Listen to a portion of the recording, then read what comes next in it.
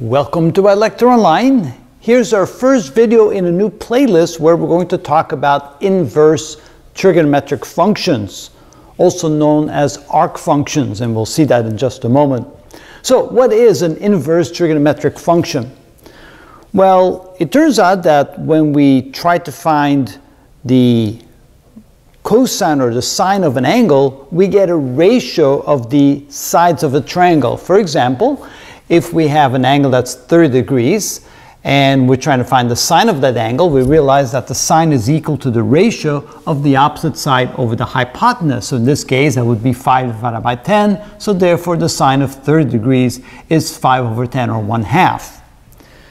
Well, inverse functions, they give you the ratio and they then want you to calculate the angle back. So it does the reverse.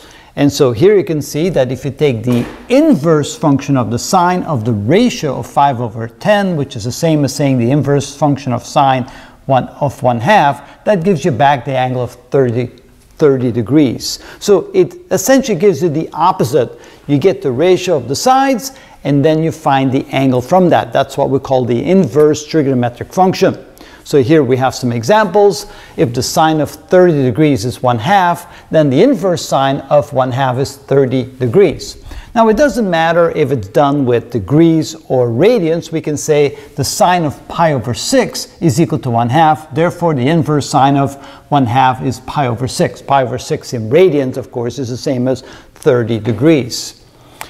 We can also call it the arc sine. So if the sine of 30 degrees is 1/2, the arc sine of 1/2 equals 30 degrees. So you'll see both notations. You'll see the arc sine, which tends to be kind of an older notation, or you'll see the inverse sine, which is probably now the more common notation of the inverse trigonometric function. So here you can see that the cosine of 45 degrees is 0.707. Therefore, the inverse cosine of 0.707 gives you 45 degrees.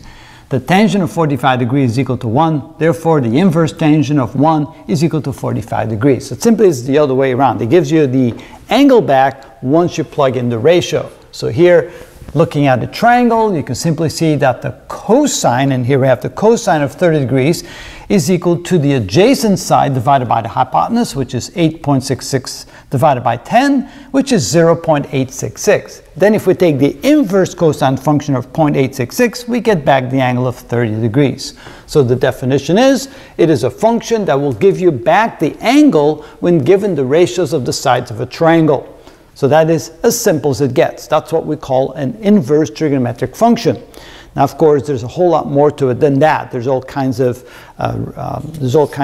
identities that we need to remember, relationships between them. So there's more to it than that. But this is, simplistically speaking, the definition of what an inverse trigonometric function is. So stay tuned and we'll show you all the other goodies about what we do with inverse trigonometric functions.